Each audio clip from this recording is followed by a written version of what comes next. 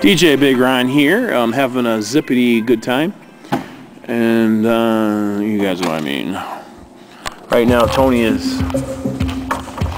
I don't know what the fuck he's doing. I mean, I don't know what the hell he's doing. I'm doing what you're supposed to be doing. He's doing my job, which is... Wait a minute, he's not doing my job because I don't do anything.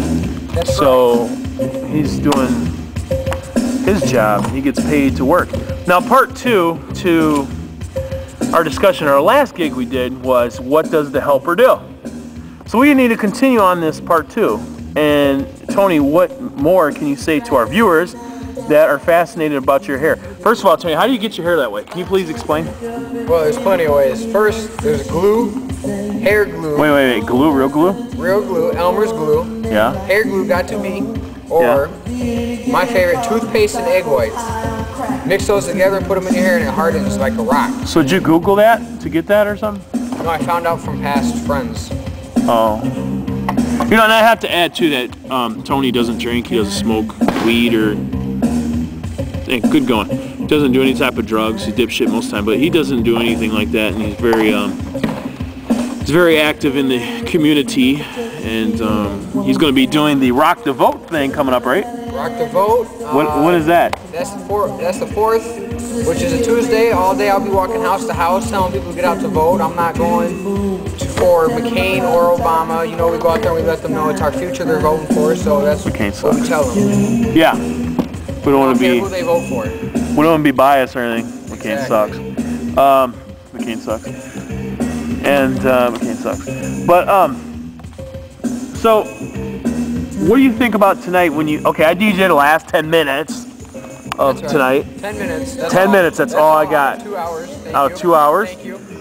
And the reason I did this, I did most of the gig logging tonight because I wanted Tony to experience what it was like to be by himself.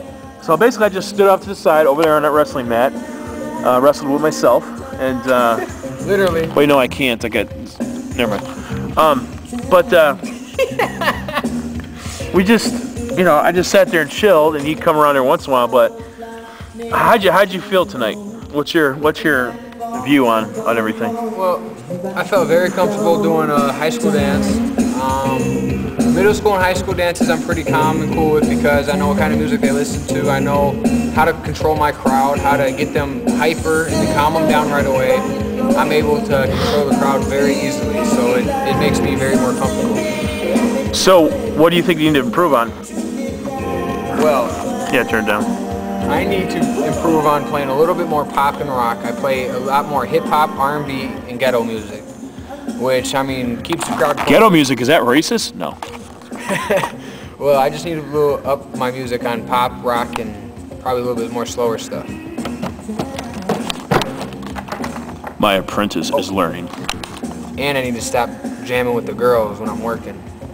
I get juked too much. And he's still in high school, so I do have to add to that, okay? So there's nobody thinking he's a pervert.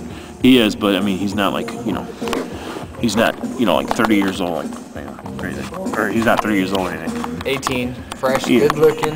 He's 18, fresh, good looking, got a girlfriend, got a little honey.